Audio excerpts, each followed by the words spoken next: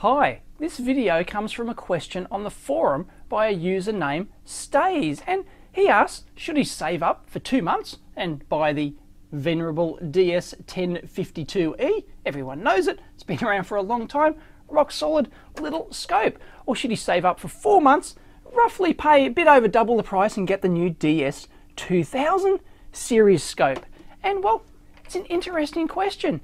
So I thought I'd do a quick video on the current state-of-the-art in these budget scopes. How much scope do you get for basically the same money as the price that this was released at? Remember, the DS1052E was not always under 400 bucks. It originally came out at that similar $800 price point. This one's official price is $839 US, and you may not realize, but this one's actually 5 years old now. It came out in sort of late-ish 2008, and it's still going. I mean, it's unbelievable. 5 years for one of these base level scopes, and it's an interesting question. Should you buy one of these, or is it worth paying double and getting one of these? Sure, it can be a bit more than double depending on your location and the international market and all that sort of BS. So it's an interesting question. Does this one offer double the value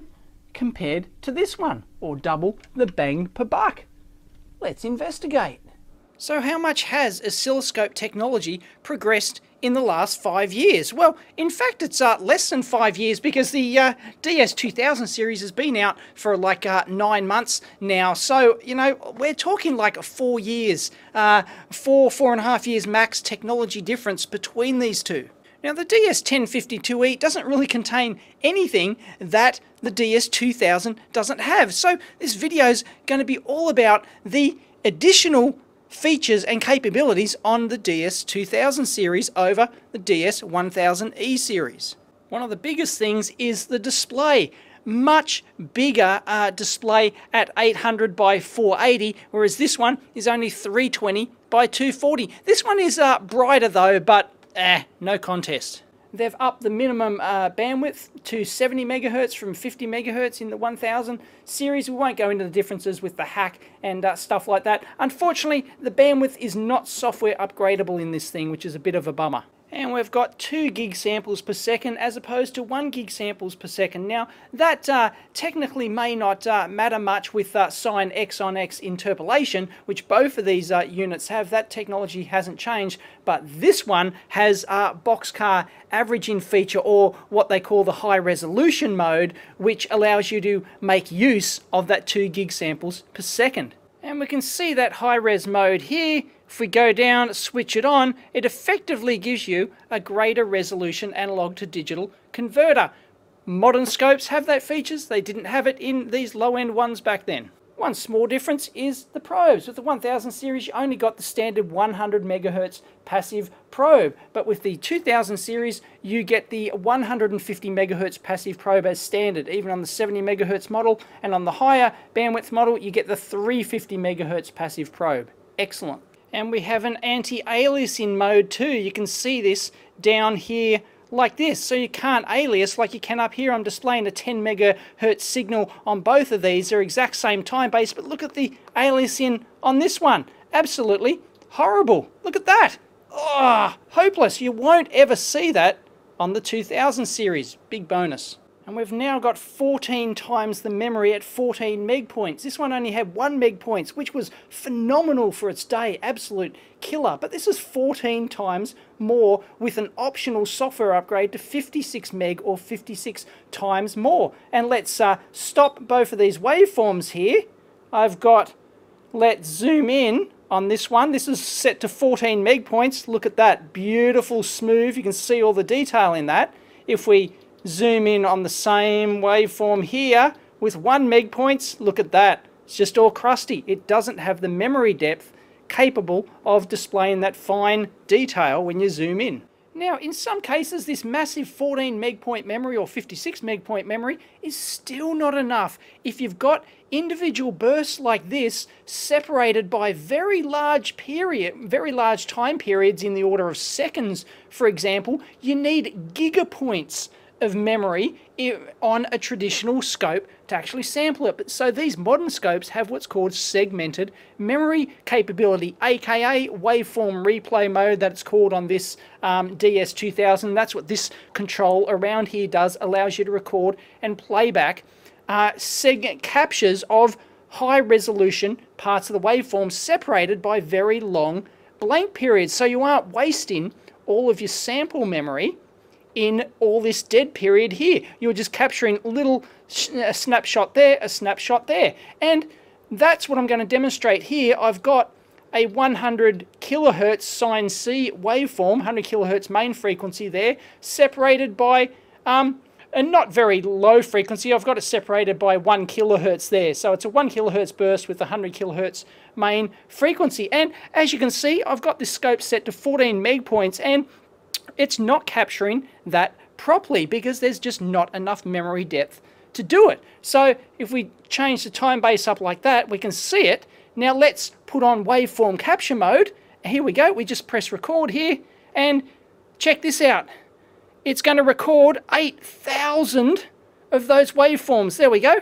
It's just, man, it's about to finish. There we go. It's just captured 8,000 of those. So now I can just replay through. You can't see that waveform change much at all because it's the same signal going in. But let's say it did vary. You would actually see, each capture of that waveform. It stored 8,000 waveforms. Brilliant feature. So depending on the repetition rate of the waveform, we're talking about gigapoints of memory here. So this thing has stored 8,000 waveform captures of 14 points, 14K points each. So even on the 14K points is enough to zoom in and see detail on that. A phenomenally useful feature. There we go. We'll record 500 waveforms at, I think it's 140K points each. And we can also do trace analysis or pass-fail analysis, and we can go in there and we can set our mask as well. And what we can do is we can actually scroll through and select the waveform we want. So we can go right to this, say 508 at the end here, and we can create a mask from any frame that we've actually captured, a pass-fail mask. Brilliant. So then what we can do is we can start an analysis of all the frames based on the pass-fail mask which we've set in there, and it gives us the results down here of which particular frames failed. So you can see it down there, but you can go through and it actually analyzes each frame based upon the mask which you've set up. Absolutely brilliant. And then it gives you some stats. 305 of those waveforms failed to pass the mask out of 508. Then we've got waveform update rate. The DS2000 specs it at a maximum of 50,000 waveforms per second, which is excellent. And the DS1052E doesn't really specify it, doesn't have a trigger out capability to enable you to directly measure that, but it's in the order of like a couple of hundred waveform updates per second at best. And what I'm feeding in here is a little glitch. You can see it popping up here, no problems at all. I've got this set to 14K points, and this is also set to short memory depth as well. It's not set to 1 meg point because the waveform update rate changes with your memory depth, as I'll show you. But look, oh, there we go. We just caught it there. Maybe you just caught one there if you're lucky. But this one just shows up the glitches all the time. Not a problem at all. And if we increase that sample memory, 140K points, we're still picking it up. Not a problem with 140K, and even at 1.4 meg points, we've still got enough waveform update rate to pick up all that, pick up those anomalies. You'll never ever see it on the Rigol, especially if you go up here and set the Rigol to a memory depth of long memory. You'll probably never see it up there. And here's the waveform update rate actually measured from the trigger output of this DS2000. There it is, 46 kilohertz or 46,000 waveforms per second. And of course that's going to vary with the time base. There's only going to be certain sweet spots on that time base relative to the input frequency that you're actually measuring, where you're going to get your full waveform update rate. But the same thing applies to any digital scope, including the 1000 series. So it's still in terms of real-world use with glitch capture and other aspects, streets ahead of the 1000 series, no question. And And just look at the practical difference in this waveform update rate between the two. I've got just a simple sine wave on here modulated with some noise, and look at the intensity graded display and the waveform update speed. You can see the clear detail in the DS2000 series down here. Look at that, absolutely beautiful. And if I change the memory depth, of course, that will vary. So let's go 140K points. Here we go. 1.4 meg points, 14 meg points, 56 meg points. So as you can see on the on the lower memory depths with the faster waveform update, even here you're getting more detail than you're getting on with 1.4 meg points than you're getting with the short memory here. So if you compare the two, there's just really, a massive amount of signal fidelity difference in here, even when this thing's capturing large amounts of waveform data. But look at that, no contest. And that brings us to intensity graded display, which these modern scopes have, i.e. the Tektronix DPO, digital phosphor oscilloscope technology, Agilent have it, all the major manufacturers have it, and now it's in these entry-level scopes. Just look, I'm varying the intensity here, and you can see the difference in that waveform. It's basically giving you an analog-like display. So this intensity grading of your display, it's working much more like an analog oscilloscope. And if you compare that to the 1000 series, which doesn't have intensity graded display, all you're doing is changing the brightness of the waveform. There is no detail in there, i.e. less frequent stuff is not any displayed with any less intensity than more frequent stuff. So it's not an analog type display. It is just your traditional old school digital. No contest.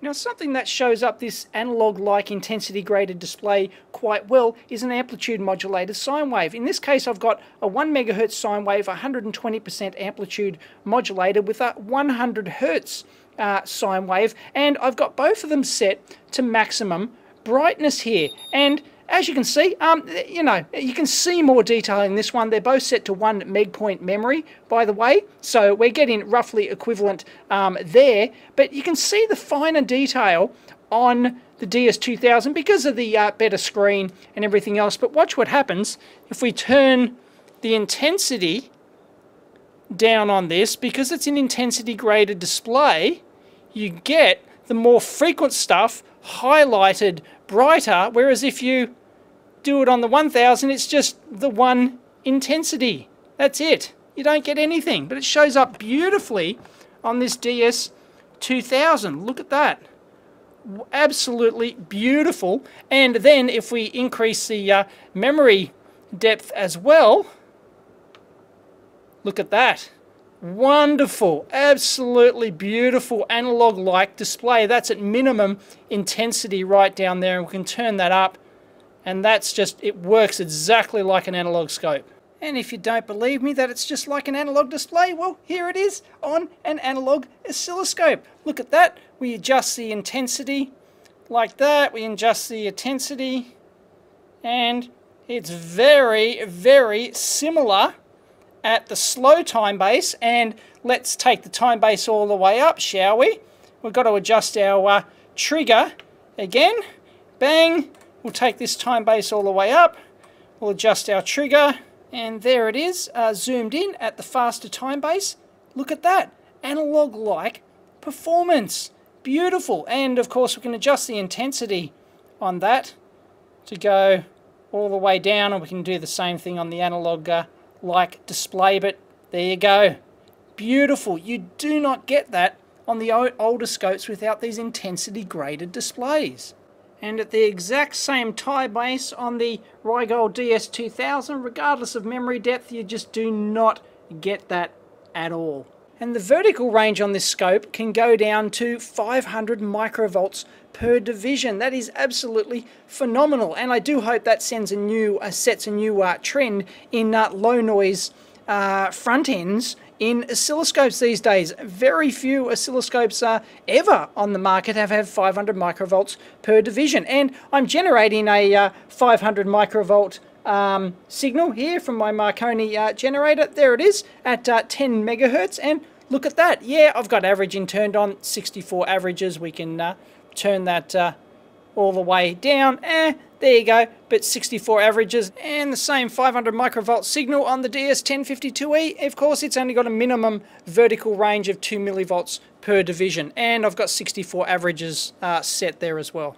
And they've both got hardware frequency counters built into them, nothing changed there. Now, as for measurements, yeah, both of them can display a whole bunch of basic waveform measurements, but the DS2000 goes far beyond that, right into the realm of statistics.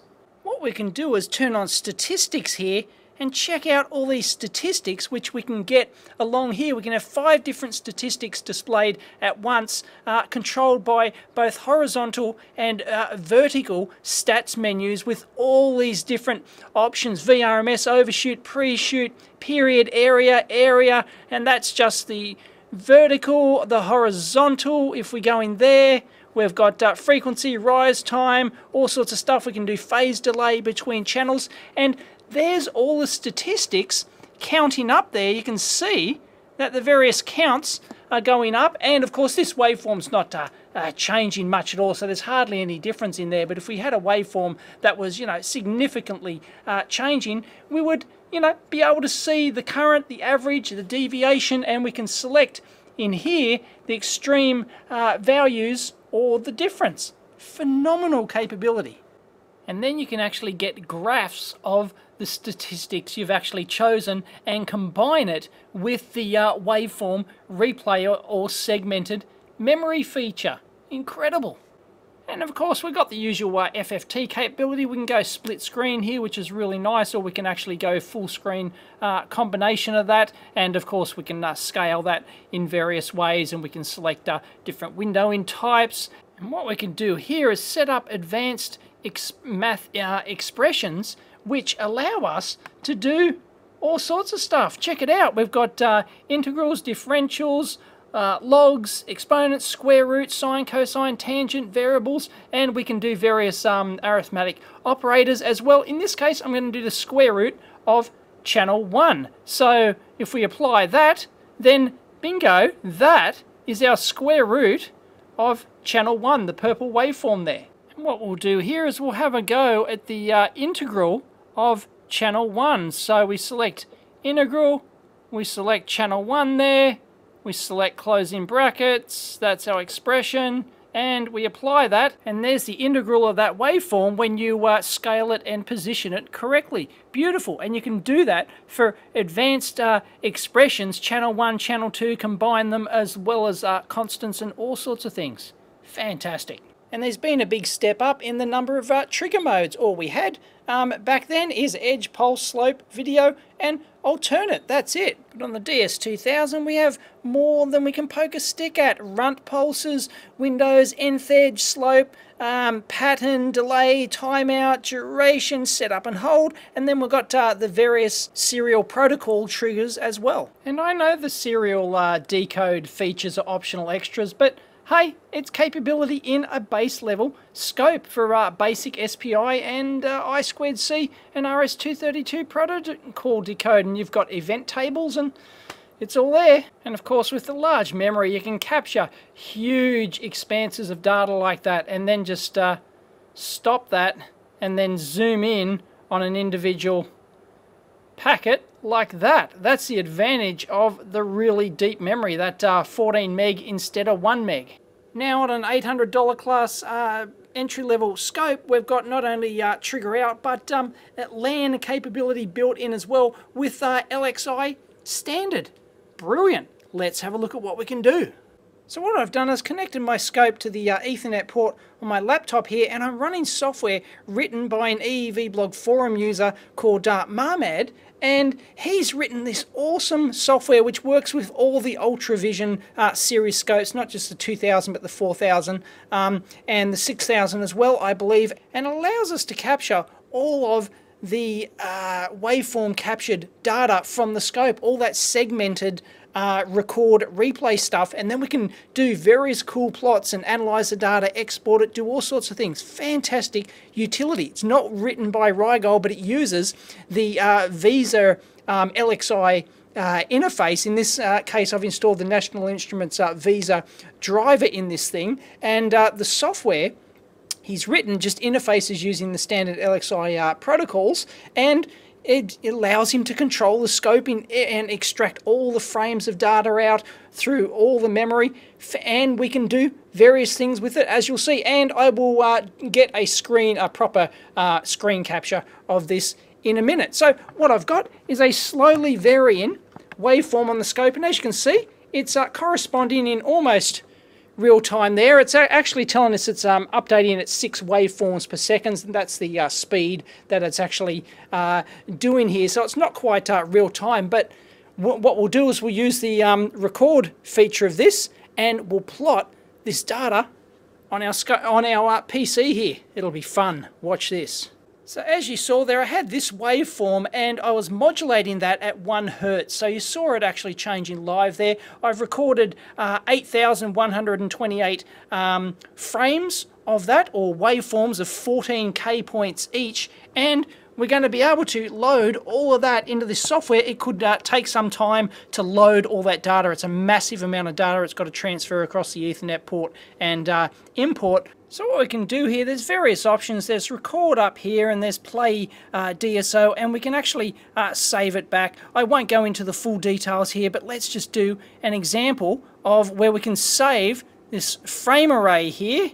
And so let's just save this, and we'll call it test 3, and we'll save it. And what it's doing now is it's actually importing the data, as you can see, 43 for frame 50 frame 70, there we go, up to 100, and it's got to read all 8,000. It doesn't have to. We can actually stop it, and we may actually do that. We may not let it go all the way, but as you can see, while it's actually doing that, there is, you can see the data it's replaying the data on the screen of the oscilloscope here, and you can see it going up like that, and it'll reach its peak and then it'll go back down. So it's eventually reading all those recorded frames, and then we're going to be able to get a very nice waterfall plot of this.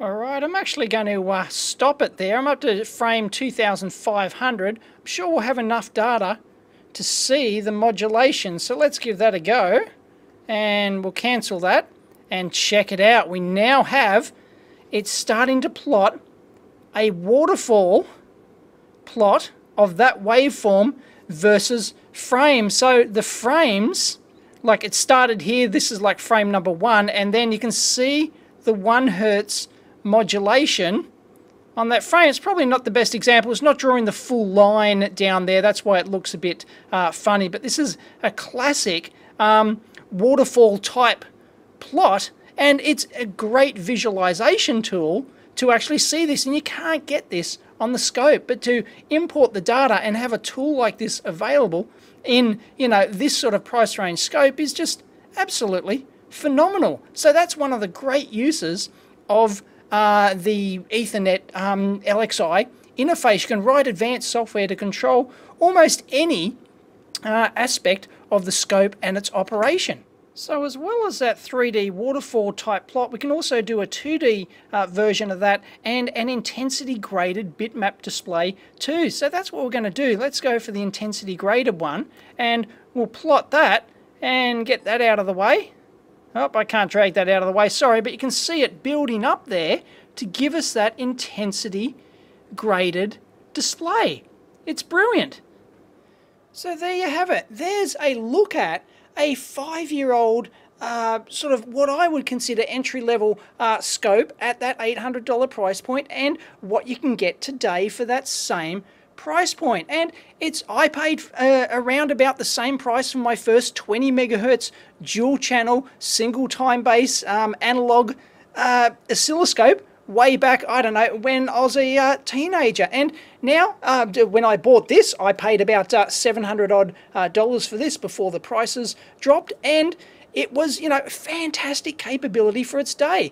5 years ago, this was absolutely incredible. It set a benchmark with that 1 gig sample per second, the 1 meg point memory, real time, had FFT and various, you know, other features which aren't too dissimilar to what is on any modern scope 5 years later, except take a look at what you can get now for the same money. There's just, the difference is absolutely incredible. There's practically no contest. Now, to answer the original poster's question on the forum, should he save up for 2 months and buy this, or save up for 4 months and buy this? Well, I think you know my answer.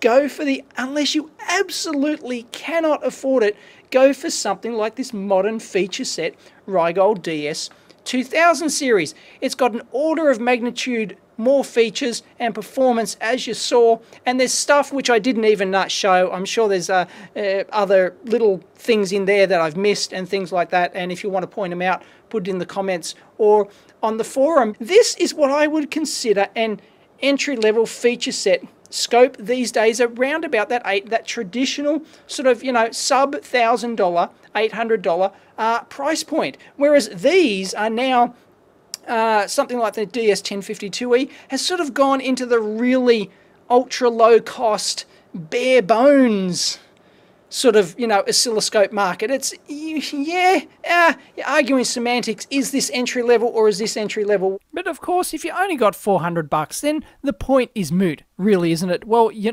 buy the DS1052E or one of the other low-cost scopes these days, which do have more functionality than the 1052E typically, and it'll serve you well. They're a decent entry-level scope. But what I'm trying to say here is that the DS2000 represents the new benchmark in what I would consider entry-level scopes at that more traditional $800 price point, because that $400 price point really, didn't exist 5 years ago. You couldn't get any decent scope with any sort of, decent usable capability for that sort of price. So these new modern ultra low cost scopes have really created a new category which hasn't really been available before.